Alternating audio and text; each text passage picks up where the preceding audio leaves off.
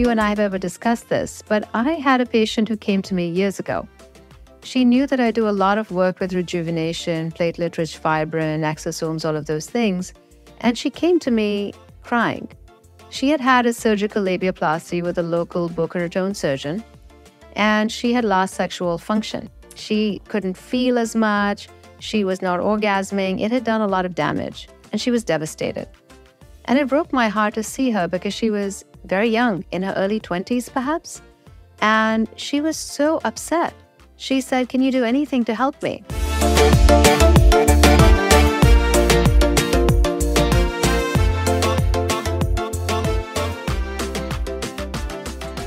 Welcome to America's #1 sexuality podcast, Dr. Sex Fairy. I am Dr. Kanwal Bawa, America's favorite sex doctor, and I am here to transform your life. The Dr. Sex Fairy podcast is now audio and video, so don't forget to subscribe to our YouTube channel, Dr. Sex Fairy, as well as subscribing on Apple Podcasts, Spotify, or wherever you get your podcasts. Today, we are tackling a topic that's increasingly relevant in the realm of female cosmetic surgery and sexuality, labiaplasty. It has become the most common female genital cosmetic surgery, but did you know that there's a non-surgical option gaining ground? Labiaplasty, traditionally a surgical procedure, has been associated with nerve damage, loss of sensation, scarring, and infection. That is why I have steadfastly refused to perform surgical labiaplasties in my office.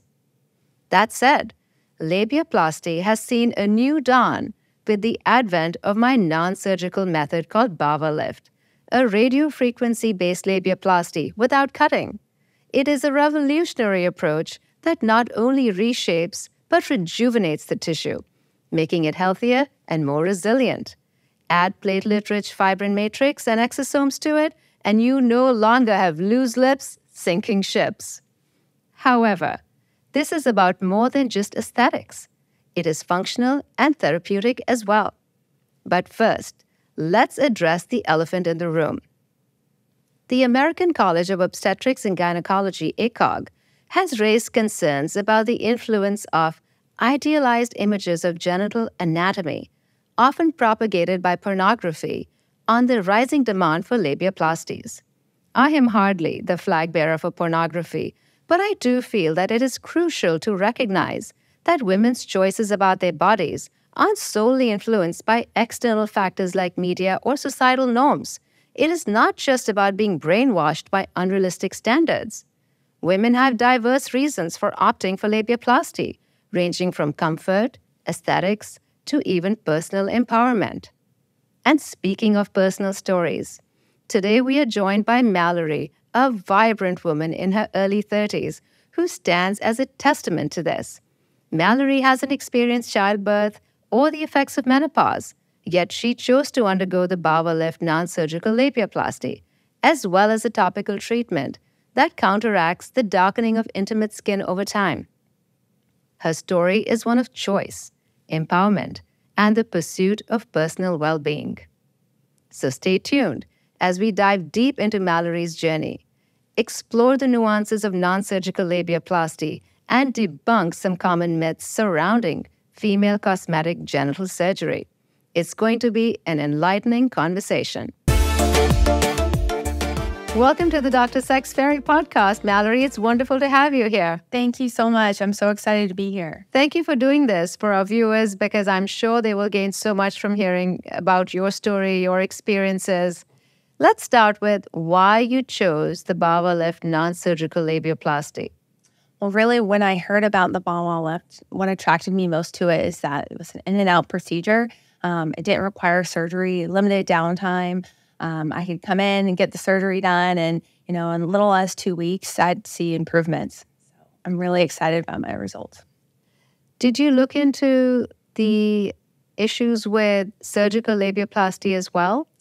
Yes, and that has always been a concern of mine, not only just due to, just cutting that area, but the risk involved with infection, but then also potential loss of sexual function. So when I heard about, a scarless labiaplasty in and out without having to do surgery. I was like, sign me up. And then plus with you doing it, I was like, double sign me up. That's awesome. Thank you. Now, I don't know if you and I have ever discussed this, but I had a patient who came to me years ago. She knew that I do a lot of work with rejuvenation, platelet-rich fibrin, exosomes, all of those things. And she came to me crying. She had had a surgical labiaplasty with a local Boca Raton surgeon, and she had lost sexual function. She couldn't feel as much. She was not orgasming. It had done a lot of damage, and she was devastated. And it broke my heart to see her because she was very young, in her early 20s perhaps, and she was so upset. She said, "Can you do anything to help me?" And I had to be honest with her, and I had to tell her, listen, what I do will help you, but whether or not you get sensation back fully, I can't guarantee that. I doubt it. Because once you cut nerves like that, it's a crapshoot what happens afterwards. I am so glad that I can do this for women now because we're not cutting. So you don't have to deal with the scar and scar tissue. It's not just the outside scarring. Remember, every time you cut, there's internal scarring as well. And what that does depends from person to person, whether it's just, a little bit of loss of sensation or a lot of loss. It depends really. Right. So now we're doing this without causing scar tissue formation. We are doing it without causing external scar formation. And we are not only improving the look of the labia, we're improving the function of the labia because we're actually plumping it up from the inside out with radiofrequency treatment. This is not just external radiofrequency. As you had the procedure. We are going internally, but non-surgically. So it's not non-invasive, but it is non-surgical. Right. Because any true transformation is going to involve some disruptions, some treatment. Sure. These people offer you the sun, moon, and stars by saying, oh, we'll wave this wand over you and you'll be just great and you'll have the vagina of your dreams and everything will look beautiful and rah, rah. But that's not how the world works. That said, the BawaLift non-surgical labiaplasty is so, so easy compared to surgical labiaplasty. Not only do we not have all the side effects, the downtime for sex is minimal. We always tell people, give us 2 weeks of no sex. And with a surgical labiaplasty, it's 8 weeks. That's 2 months of no sex. Wow. So if you're trying to do this to improve your sex life, well, you're going to take a bit of a hit before it gets any better. Right. No, that was a big concern of mine as well. And that was another reason why I was so attracted to this procedure. And then we also did another procedure on you. In fact, we at Bava Medical were the first in the country to offer this procedure. It's a biostimulator that improves the appearance of your skin in the genital area. So you underwent that. In fact, I believe you are our very first patient. You may be, you are the first person in the U.S. to have had this treatment. Oh, wow. I didn't know that. Yes. I had to think about it for a minute because you were right at the cusp of, cutting edge technology when it comes to that. You were the first. Yeah. No, and I certainly am reaping the rewards for sure. I'm so thankful for my results and I couldn't be happier. So thank you. Oh, you're very welcome. In fact, soon after this, I lectured about this in Las Vegas at the Vegas Cosmetic Surgery Conference. And I talked about how wonderful our results have been with this treatment. Because again, it's non-invasive, it's in and out, no downtime, and we improve the color and the appearance of your skin down under. Right. So, win-win situation. Exactly. I think nowadays there's such a stigma about talking about this, but or there was, and now it's becoming more and more popular in today's news, and knowing that women don't have to be stuck with what they have. There are so many options, and it doesn't have to be this big ordeal. Their partner doesn't even have to know about it. They can go in and see you and leave with an incredible result and feel so much better. And I'm glad you brought that up because so many people are probably looking at you wondering, why does this young, beautiful woman feel the need to do something like this? And it's not about what's apparent to people. Wear and tear happens at a young age. And also, I have always talked about the importance of preservation. So you are preserving things and improving yourself before it's even apparent to anybody else, or even in many cases to yourself. You are preserving tissue so that you don't have, the loose lips that sink ships. Honestly, I see it like it's like going to the dentist. You have to continue to go and do things to take care of yourself before it's an issue, before you lose a tooth, before you are too deep where, you are having surgical. You do need surgery. And then you also had a treatment to help preserve function. Let's talk about that. You did the BawaTone treatment to improve your pelvic floor and vaginal tightness and all of that. Yes. I'm so grateful for that procedure too. Just like I said, I mean, it's all about restoring and keeping that area strong. And I didn't even know truly the benefits of it. I was familiar with the type of benefits that I would receive and experience from the procedure, but nowhere did I know how great I would feel from just the in and out procedure, the one procedure that I had, the tone. And how has that helped your sex life? It has certainly improved things. It's definitely tighter down there. And, yeah. You look happy. Yeah, no complaints. No complaints for sure. That is a very happy face. Yes. Now, tone itself is a painless procedure. We inserted a device into you, and then you just hung out and played on your phone for a bit, and then you walked out and did your thing for the day. There was no downtime whatsoever. Yeah. And the benefits are obvious at this point. And you had just a handful of treatments. I often tell people that Kegels are not as simple as they're cracked up to be. Everybody thinks that they just, Kegel away at every red light like they always tell you, and that somehow that's going to magically transform your vagina. While Kegels are beneficial, they cannot compare to the energy given to the area through the treatment itself. It's not the lazy woman's Kegel, it's the smart woman's Kegel. Absolutely. And I've done the Kegels, but they nowhere compare to the BawaTone. The BawaTone put me to work, but it's not like I was sore afterwards, or I just immediately started feeling the benefits. And the other thing that we haven't discussed, probably because you're so young and haven't experienced this yet, is incontinence. Mm-hmm. And incontinence is something that is a pandemic all its own. I often talk about the different silent pandemics that we are experiencing as a society that nobody wants to talk about. Right. ED. It is so common, but most men don't want to discuss it. Urinary incontinence. It's not a sexy topic. When women dribble urine, they don't want to discuss it with their doctor. Many of them don't even want to admit it to themselves. In fact, I often ask women if they suffer from incontinence, and the overwhelming majority say no. But when I clarify and I specify and I say, well, when you sneeze, when you cough, do you dribble a little? Well, yeah, but that's not incontinence. And I say, oh, yes, ma'am, it is. So this actually helps with that as well, because it strengthens your pelvic floor. Absolutely. I read a fact the other day that more diapers are purchased for adults than children in the U.S. That's true. And in countries like Japan, where they have a large, older population, the numbers are sky high. Wow. It makes sense. The longer you live, the more you're going to see this in society. And by doing things preemptively, like you have a much better chance of not being one of those diaper purchasers. I sure hope so. So, Mallory, non-surgical labiaplasty is still labiaplasty. As I mentioned, it's not exactly non-invasive, but it's certainly nothing compared to surgery. It sounds scary. Let's talk about your experience with it. Sure. From start to finish, it was seamless.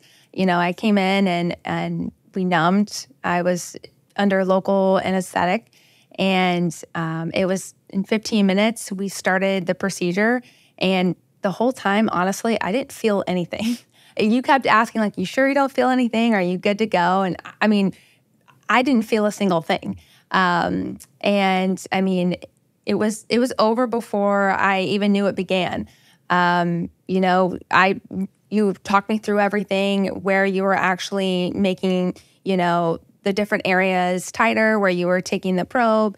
You made me feel, so comfortable, Astera, the whole team.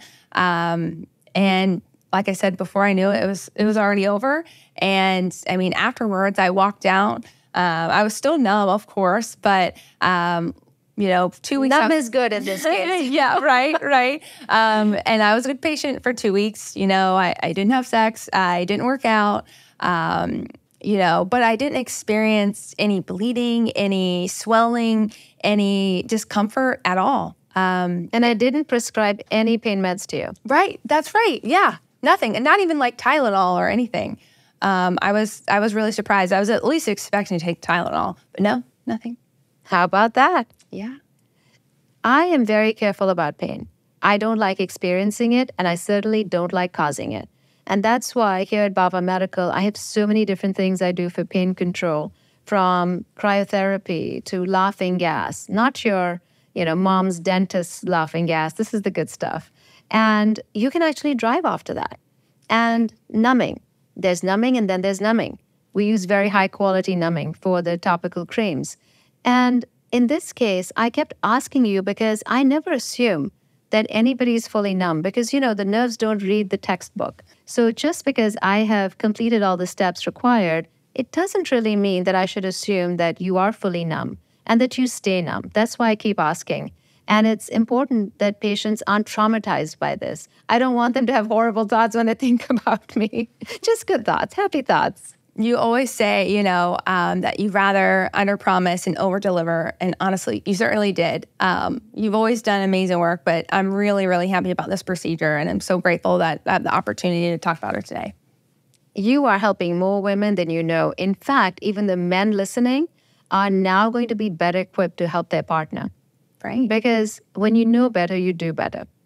And the best part about this that we haven't really even touched upon is that you are more liberated sexually when you are confident about how you look. Absolutely. And I always say you've got to love all your lips. That's true.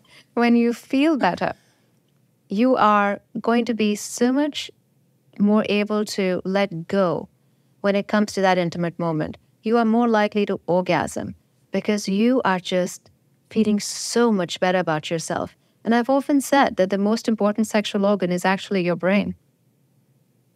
So good times ahead, my friend. Let's talk about the one where we did the collagen biostimulator, the topical treatment. So we basically painted on the substance on the outside, and you hung out for just maybe 5 minutes or so, if that. And then we put some skincare on you afterwards, and the results were pretty immediate, weren't they? Absolutely. I was impressed. I've never had a procedure like that, and I didn't, expect a whole lot. But knowing you blew my expectations. And you did that 3 more times in the interest of transparency. So you did 4 total treatments, and the results maintained. Absolutely. So better color, plumper tissue. It was really a game changer. The before and afters from that procedure, then still now after the labiaplasty or non-surgical labiaplasty, you definitely can see that, it continued to improve. So you're basically telling us that your area down under is never really going to age like the average woman then, is it? Now, if I keep coming to you. So what else could I do to continue the results, continue my journey here with you, as well as other treatments that I could recommend my friends and family? I think a very good treatment for you would be radiofrequency microneedling of the vagina. People I know look at that like, whoa, you look so shocked. Wait a minute, what? Now, the thing is that everybody thinks of radiofrequency microneedling as something for the face, and now with Morpheus, even for the body. But it is something that can actually be done inside the vagina with great results. And we have the world's only device that can do that. It does radiofrequency microneedling on the inside. Now, we do use some numbing, but it's not really a painful procedure. It's quite comfortable. And that is helping put that radiofrequency energy deeper into the tissue than you would just with a surface radiofrequency treatment. So those needles are actually delivering that energy where it really needs to be, deep down inside. So basically, those needles are putting energy deep down into every layer of the vagina. And that is helping you rejuvenate in its truest sense from the inside out. Wow. You cannot get that kind of effect with just a surface radiofrequency treatment. I mean, don't get me wrong, we do that as well. But I think the best approach is to combine both of these forms of radiofrequency.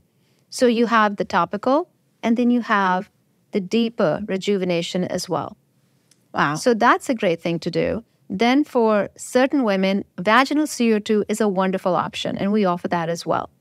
Now, in my opinion, if you have severe incontinence, that may be something that requires surgical intervention.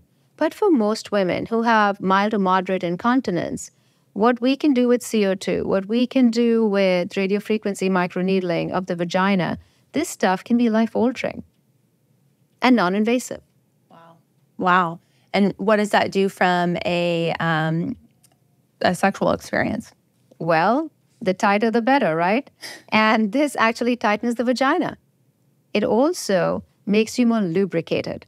And vaginal dryness is another issue that's affecting more and more women, especially as they age.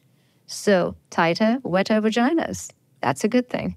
Wow. And that's not surgical? I mean, you're not bleeding anything, you're not cutting anything? No. Wow. And how many procedures would you need? Depending on the treatment, anywhere from, I would say, 1 to 3, depending on what we're doing. And then there's the Bawa shot. That is where I take blood from your arm, spin it down into platelet-rich plasma, and then I concentrate it further into platelet-rich fibrin matrix, PRFM, and I can inject that right into the clitoris. Because over time, the clitoris is shrinking as well. And given the fact that most women are orgasming externally, not internally, preserving clitoral function and sensation is pivotal to a woman's sexual experience. So we can do that painlessly at that. Like, is there an area that you can't treat? Eyeballs? I don't know. Wow. That's pretty incredible. Yeah. Wow. So what is PRFM, the matrix? What makes it the matrix? PRP is very watery. And it's a great substance, but it only stays in the area for about a day. Now, when we add calcium chloride to it and concentrate it, it's really a very easy switch for us to do. And what happens is that we inject it still liquid, but it becomes more of a gel under the surface. And that stays in the area theoretically for about 7 days. Now, think about what that does. 1 day versus 7 days, that's a lot more rejuvenation. So we are using your growth factor to stimulate your stem cells. Our body can do that. That's pretty incredible. Isn't it? Wow. Okay. And in some cases, we're also adding exosomes that come from umbilical cord tissue. Now, people get very squeamish sometimes when you mention umbilical cord tissue. But, when the baby is born, that part of the body is just discarded. But there is some great rejuvenation to be had from there. So what we are doing is we are getting exosomes that come from that area. Think about what a baby does. Everything's firing, everything is growing, and you want, that brand new vagina. You want that brand new clitoris. Sure. And this helps me get that. There is no blood involved. I don't have to test your blood type. Wow. And there is no DNA involved. So you're not getting anybody's DNA. You're not getting their blood. You're simply getting these messengers that really amp up the rejuvenation process. Wow. So it's like, the Bawa shot on steroids. Wow. That's pretty incredible. I honestly have not heard anyone, offering that procedure. So probably I'll be in next week for that one. Let's do it. And that brings us to the end of another enlightening episode of the Dr. Sex Fairy podcast. A heartfelt thank you to Mallory for sharing her journey with us today, and to all of you, our listeners, for joining me on this deep dive into the world of non-surgical labiaplasty and female sexual empowerment. Remember, whether it's through surgical or non-surgical means, the choice to modify one's body is deeply personal and multifaceted. It is about comfort, aesthetics, and above all, personal empowerment. Here at the Dr. Sex Fairy podcast, I advocate for informed choices, health, and happiness in all aspects of sexuality and personal well-being. Thank you for spending time with me on this episode of the Dr. Sex Fairy podcast. If you are watching this on YouTube, don't forget to leave questions and comments. I will answer them personally. Make sure you like this video and subscribe to my channel, Dr. Sex Fairy, so that you never miss a video. If you are listening on Apple Podcasts, Spotify, or elsewhere, do subscribe to the Dr. Sex Fairy podcast. We have more great content and guests to come. Check out my superhit TikTok account, Dr. Sex Fairy, and my Instagram, The Real Dr. Sex Fairy.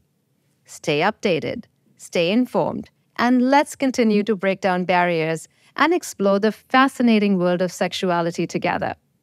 Until next time.